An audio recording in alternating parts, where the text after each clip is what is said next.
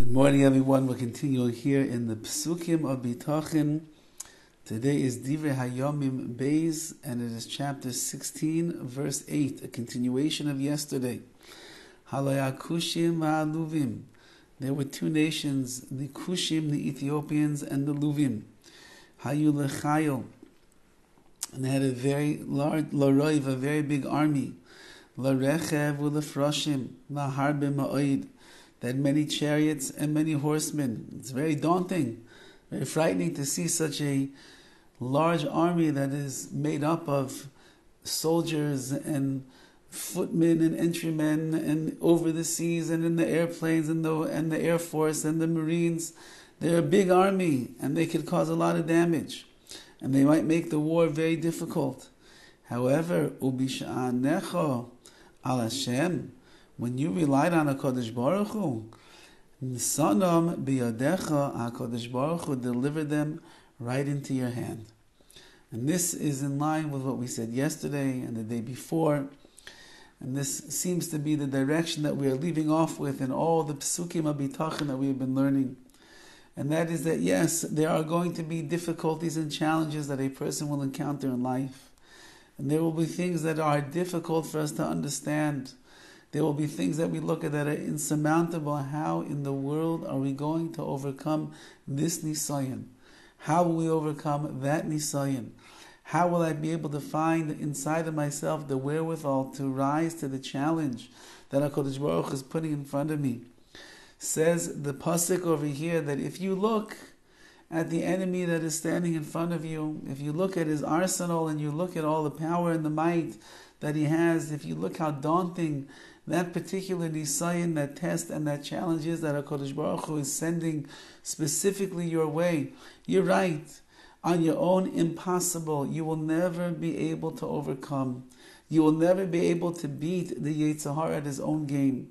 You'll never be able to push away the negative influences that are in your life because they are so pervasive and prevalent. It is hard to avoid them. However, says the pasuk, Ubisha'enecho al Hashem, when you rely upon the Rabbi Shalom, Nisanam biyadecha, He's going to place those enemies, those nisyonos, those challenges, those difficulties, He's going to put them right into your hand. You will have control over them and they will not have control over you. You will rule over them, they will not rule over you. You will know how to deal with them, they will not deal with you and make your life miserable. On the other hand, you will find the wherewithal from inside of yourself, based upon your strong wellsprings and levels of Amunah and Bitachon, where you rely upon HaKadosh Baruch Hu and only HaKadosh Baruch Hu to save you, to rescue you, to help you, to give you the strength that you need to overcome.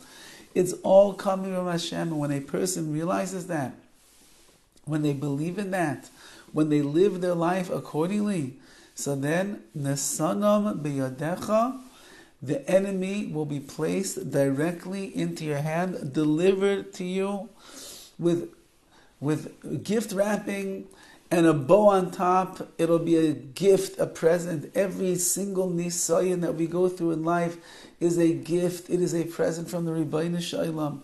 He's giving it to us because He loves us and He cares about us. He wants what's best for us. Look at the life of Avraham Avinu.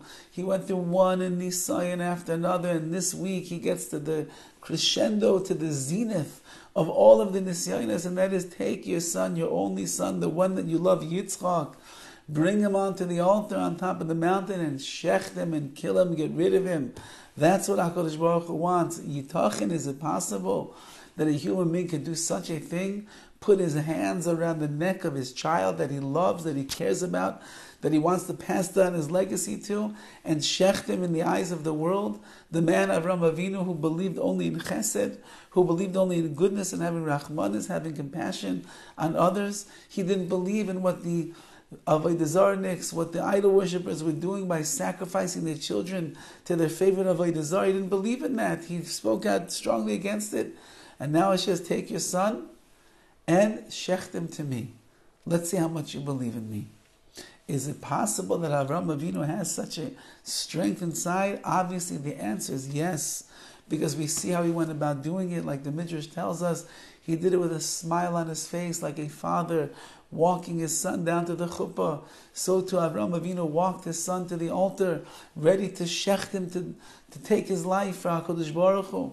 And that itself was the care package. It was the gift that HaKadosh Baruch Hu was giving to Avraham, that you have within you this inner strength, this potential, this power to become even greater than you are right now in your emunah and bitachon to me.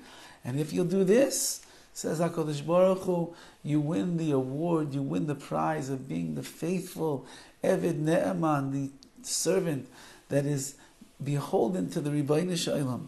And this is what it says over here, that if you look at what's in front of you, if you think about how difficult everything is going to be, and how hard it will be for a person to overcome those challenges that are piling up around them, in Achinami, you're right, you're finished. Once you get into that state of fear, of anxiety, of worry, how am I going to do it? You're finished. You're not going to overcome the challenge. But if you will, Bihisha'anecha al Hashem, you'll rely completely and totally on Hashem. Nesanam beyadecha, HaKadosh Baruch Hu delivers every challenge, every enemy, every difficulty, every nisayon, every test. He delivers it right into your hand with the wrapping and the bow on top and a card that says, my dear child, I love you so much, says HaKadosh Baruch Hu. Keep trying and keep doing what you're doing, because the more that you rely upon me, the more I will come to your salvation, and I will deliver your nisyonos, your challenges, right into your hands. Have a wonderful day.